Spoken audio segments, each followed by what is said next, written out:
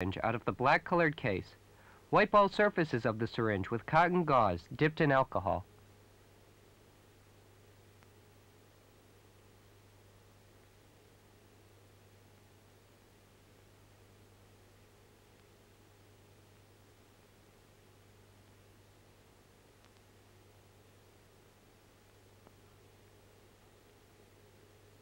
The nozzle of the Vitapex syringe is inserted into the middle of the root canal. Then the piston of this syringe is slowly pressed.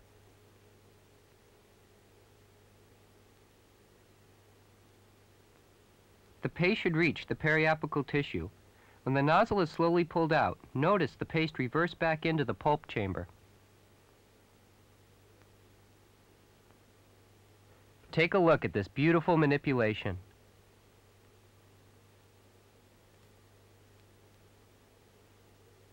After pulling out the nozzle, the paste is compressed a little with a cotton pellet, and the Vitapex root canal filling is accomplished.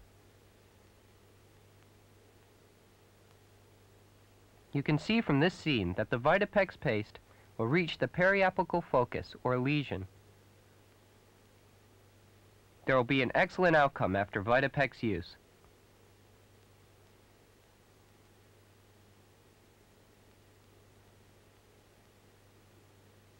Now we would like to discuss infected root canal cases.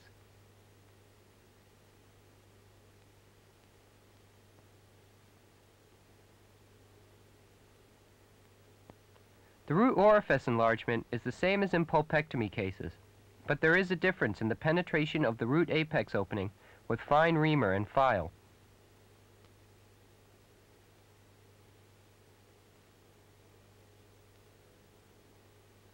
Don't open the apical foramen too widely, please.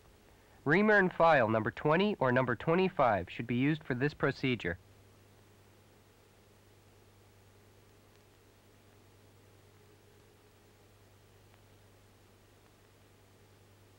As you know, the root canal penetration will then come up to around 1 millimeter above the anatomical apex, using a thicker file. A sufficient amount of the paste held in the root canal will result in successful filling.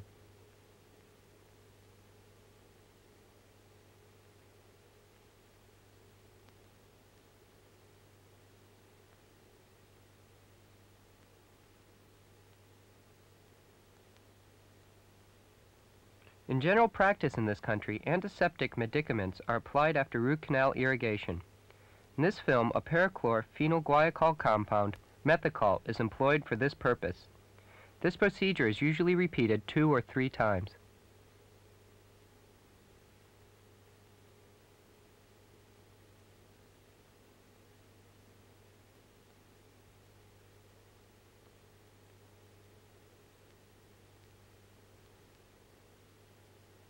As the root apex is perforated, the paste can pass through and reach the lesion or abscess. After that, resorption of the paste is expected as the healing of the periapical tissue goes on.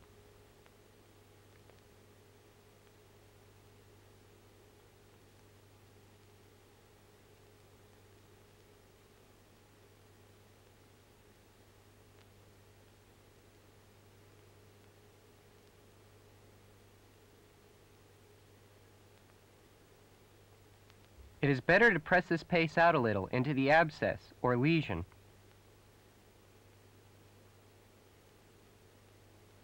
In both pulpectomy cases and infected root canal cases, a root canal filling technique with spiral filler has been recently introduced. But you don't need to learn this technique because our paste has such excellent accessibility.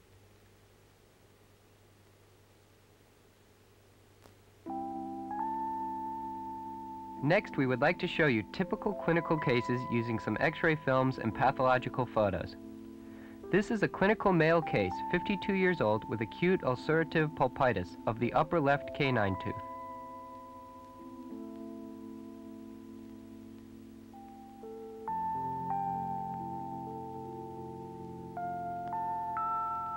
Following pulpectomy and Vitapex filling.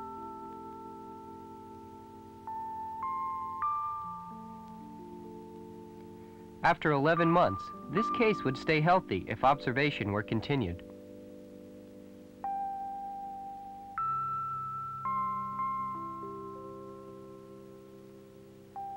This photo is a clinical female case, 13 years old, with ulcerative pulpitis of the upper left lateral incisor before operation.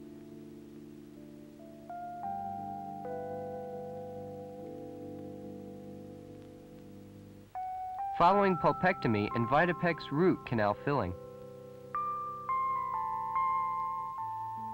2 months after root canal filling, the excellent prognosis is apparent in this X-ray photograph.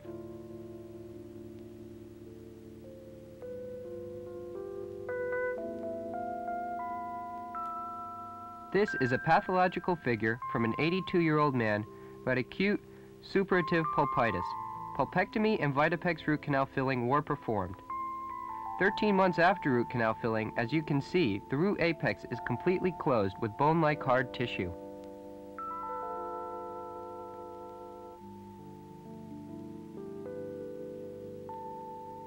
These are X-ray films of the clinical procedure. This male patient was 18 years old. He had chronic suppurative periodontitis of upper anterior teeth number 1 and number 2 before operation. Immediately after Vitapex filling, notice that Vitapex paste has reached the foci.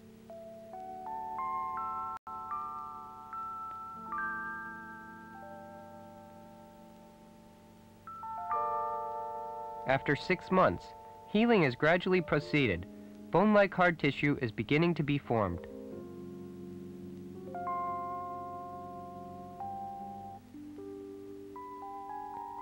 After 2 years, root apexification has been completed by bone-like hard tissue. We believe that this is a biological goal of root canal filling. We recommend a hard-type endodontic cement such as Dentalis KEZ be used at the same time. This is a clinical male case, 38 years old, with chronic suppurative apical periodontitis of the lower first bicuspid tooth before operation.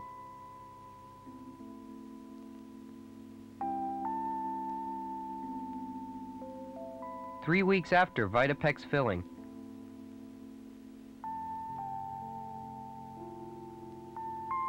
Two months after Vitapex filling.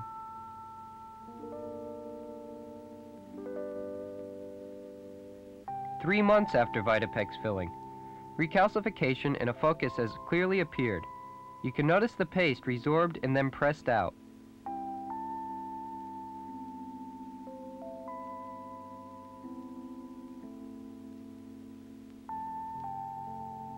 Vitapex's significant properties for deciduous teeth are as follows.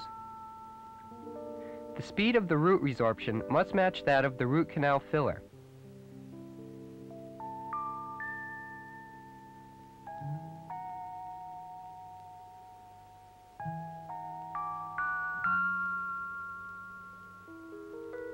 As you know, it is better not to use a solid type root canal filler, like a gutta percha point or a silver point, because there is physiological root apex resorption in deciduous teeth.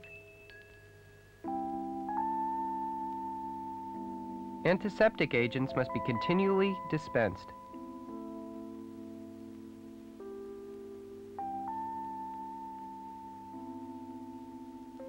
Simple manipulation for insertion into root canal.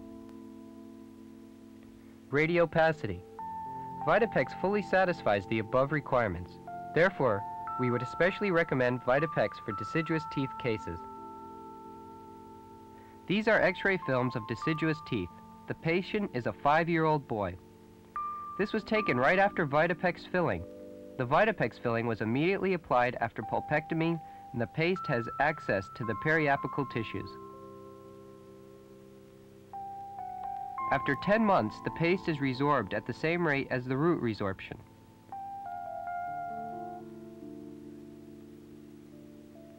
After 30 months, the root resorption and the Vitapex resorption are almost completed. The tooth will soon be shed without any damage to the permanent one to follow. These two photos are pathological specimens from a puppy. Experimental period, 19 days. Pathological results are excellent. A part of the vital pulp remains. Partial dentin bridge formation can be seen on the surface of the pulpal tissue. Experimental period, 60 days. Pathological results are excellent.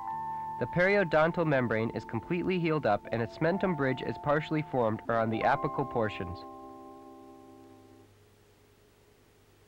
Let us show you how to handle some actual clinical situations. Prepare the patient with a rubber dam in the standard way. The free angle holder allows you to work in all positions. When filling the upper central incisor, fix the little finger of your right hand on the mandibular bone and use mirror technique.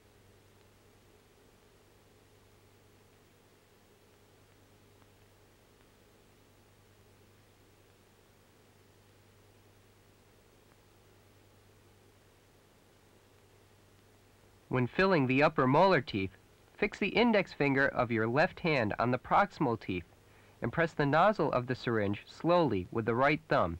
Use direct vision. When you fill lower molar teeth and lower anterior teeth, follow the same technique and you will achieve the same excellent results. We are certain that you will find both the paste and the delivery syringe reliable and easy to use.